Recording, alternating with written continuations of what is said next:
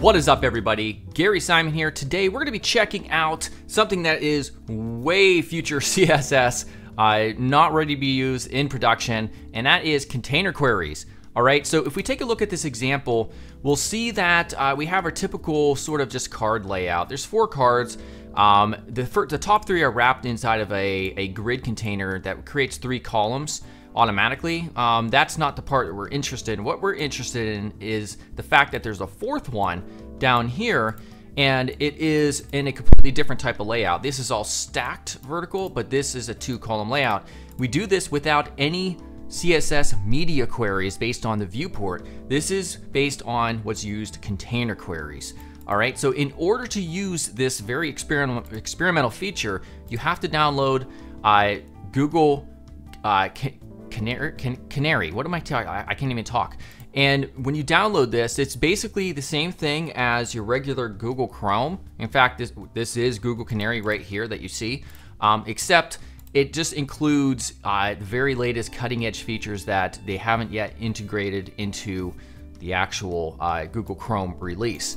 And so when you download this, make sure also after launching it that you type in Chrome flags, and you make sure that enable CSS container queries is enabled. So you'll have to search for this CSS container queries up here first, and then just, oops, that didn't work. And you'll see that you just click on enable and then restart it. So enable and then relaunch the browser, and then you'll be able to use this feature. If we take this and just go to regular Chrome over here, and we paste this in, we'll see it does not work. It doesn't put this into a 2-column layout. So just know that you have to use Google Canary. All right, and so with that said, make sure to subscribe and let's get started. Now wait 1 second, you're about to watch me show you a future front-end development technique. Now what if you're not a very good front-end developer? Well, you should definitely take the front-end developer career path at scrimba.com. They've recently launched their front-end development career path, which is a collection of courses that cover HTML, CSS, JavaScript, React, and much, much more, as you see. It's over 75 hours of awesome content. There are hundreds of interactive coding challenges, and it's all geared towards helping you go from beginner to someone that's hireable as a front-end developer. So check out the first link in the description below to get 50% off. All right, so you'll notice I have a different sort of looking theme for my Visual Studio Code, and that's because in the last video I showed you how to make one, and this is mine. If you want it, you can go ahead and just install it. It's called DesignCourse, the theme. Anyhow, so let's get started here. So what we're going to do first is just work on the HTML. We're going to create just an inner container. This has nothing to do with the actual container, the purpose of the tutorial yet. So we're just going to have H1, the latest results, something like that. And then let's put a paragraph, like a subheadline, Lorem 15 or something like that. Okay, after that,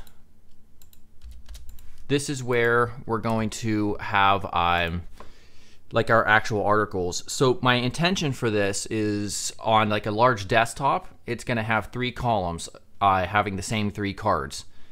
So in order to create that, we have to create the HTML element for that parent container. And we could use Flexbox or Grid to create those 3 columns. So we're going to do just call 3. And then inside of here, this is where things change up a little bit based on using these container queries. We need to have a container wrapper of some sort that's the parent of each one of these cards, and those will be our containers, and we'll be able to determine through the contain property the container's width. All right, so we'll explain this a little bit more when we get to the CSS. So we're gonna have just a wrapper. You can call it whatever you want, of course. And then inside, we're gonna have the card. So then we're gonna have a class card. And inside of here, we'll just create the regular card content as we wish. So image source, I already have a card.jpg right here. This is from Unsplash. And you can use whatever image you want, of course. So there'll be an image at the top, a typical card design. And then we're gonna have a class of content, which will serve as the parent of all of the type-based content. And then we're gonna have a paragraph with a class of title that says a super fast car. Don't worry, there's not much more markup. We're gonna have a call to here. This will serve as the parent container between two columns of content, and there will always be two columns just because it's only going to contain a year, like 2018 or something, and then also Shift Alt and down to replicate. We'll have miles, and so this will be like 17,000 miles. All right, and then finally we'll have like a paragraph of this, like a description, lorem, I don't know, 30, something like that. Okay, so that's all our card is going to be, and you can see we have all the way from here to here that we want to copy, and we're going to put this 3 times, paste it rather, right there. Then, just to demonstrate, why is it doing? I hate when it does that. Just to demonstrate what the purpose of this tutorial is we're going to have one that's sitting outside of this column 3, and so let me do that real quick. Actually, no, this should be inside of the container class, which is up here. Okay, so we have 3 that are inside of call 3, and then, oh, did I do this wrong? I'm wondering. I forget, there's like a way to select everything and just get it all. There we go. I think that's what we're supposed to do. There we go, yeah. And then this final one, this will just be, yeah, that's how I want it, I think. Whatever. Anyways, so there's 3 that are inside call 3, and then 1 that is just, in its own. It's inside of a container. So what we'll do, I want to open with live server. You have to have the live server extension, and right now it's going to open up in my default Chrome, and that's no good. So we want to go to Canary, and we'll paste in its localhost 5501. All right, there we go. So this is what it looks like. Let's go ahead and start getting this styled up a little bit just for getting this up and running. So basically, we're going to get some initial stuff out of the way that's not really pertinent to the purpose of this tutorial. Just taking all this, box sizing, before, after. I kind of just include this at the top of almost every project I do. We have all this stuff. So if we save, you're going to see we have, is that the one? Oh, it's over here, that's why. All right, this is what it looks like so far. Nothing, not a big deal. We're gonna take our card. We're just gonna do a background of white, padding 1em, and margin top will be 2em units. All right, so looking at that further, this is what we have. We're also gonna have our image, make sure that width is 100% for a responsive image. We're gonna take all the paragraphs and do margin 0. Okay, and then here's the part that's important. So in order for the container query to work, you have to have an actual container element by which it's judging the size. So what we want is to put wrapper, and that's going to be our contain element. So contain, we say layout, and then there's a number of different properties. There's initial property of layout. This one can be multiple elements. Let's go here to CSS contain property. This is, admittedly, this is a property that I don't really know a ton about. As you can see, here's the keyword value. There's multiple keywords, which is what we're going to use. We can see there's non-strict content size layout. We're going to use layout here, and we're also going to use layout inline size. Now, of course, when we do this by itself, nothing changes. I keep on going to Chrome by accident. Nothing at all changes here.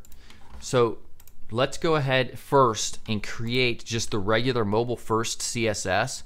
I might as well do this real quick and just get this situated right here.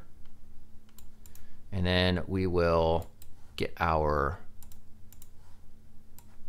element right here. That way we could see what's happening, kind of like in a mobile first context. So what we want to do is we'll take our content, which is wrapping all this stuff, and we will say margin 1em, just to give it some more white space on the inside. We're also going to take the title. Font size will be like 1.8 rem units. Font weight will be bold. Outside of there, oops, we're going to do column of 2. Display will be flex. Now this is for the 2018 and the 17,000 miles. And we'll do justify content space between. All right, so that pushes it over. Margin top is going to be 0.5em, 0. And actually, that looks like that did not work at all. Oh, I think it's, yeah, I should have placed this. No big deal. We can just get rid of that. That should be placed on the actual paragraph elements themselves. Font weight will be bold, and color will be gray. Okay, and then we're almost done. Description, margin top, 1.5em units. There, that's good in and of itself. There we go. All right, so this is the design here that we have.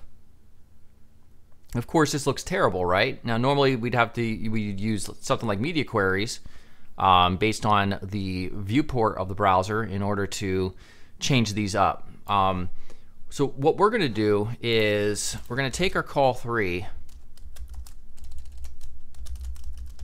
and we're going to say display grid, and we're going to do that fancy technique, grid type of columns, to create a responsive columns without using media queries. Now this, of course, I've covered this specific technique, this actual property and value in a different tutorial. Min max, let's see, we'll say at 20ems, 1 fractional unit. And what this does is when we expand this out, oh, it's not working. Let's do gap 1em, 1 second. Yeah, it's not working because I thought this was messed up when I was working with this. Let me take out of this and just delete it. All right, so this is the contain. There we go. So I need to redo this. Everything inside of here. There we go. So we take this. Sorry about that.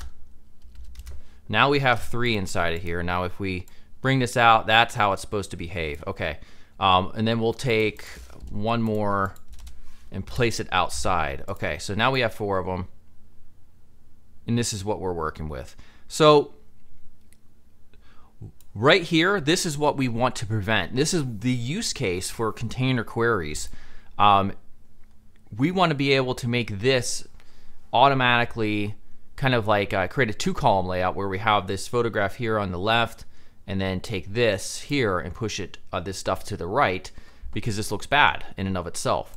So to remedy that, we're going to come back here and we have to put container, and we're going to put min width, kind of just like the mobile first media queries, min width of, and you may have to play with this value, and I know I did. I put 65em units to determine at which point these cards are going to readjust from being stacked like they are up here to, you know, something that fits, you know, this wider size a little bit better. So for me, that was 65em units. So we're going to take our card and we'll display flex. Now the card is just this, you know, the whole parent container. Inside of this card element are just 2 child elements. So we have our card, inside we have an image, and then we have the content. So display flex, very quick way of just creating 2 columns based on elements that are stacked or that are, you know, in its container. All right, so we save and we get this automatically. If I change this to flex 110px, and then also we'll take our image and we'll do, our image and our content. If we want to create a 50-50 columns, first we do flex grow of 1, and then flex basis 0.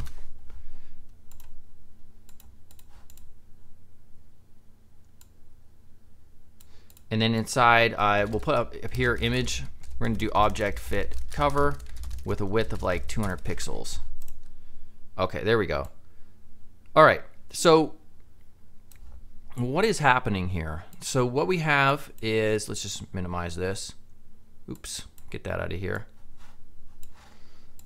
All right, so by default, everything looks the same here because the parent or the contain element, which is the wrapper, has a width that is less than 65 em units. All right, now when we expand this all the way to like right here, it is still only 65 em units, or less than 65 em units.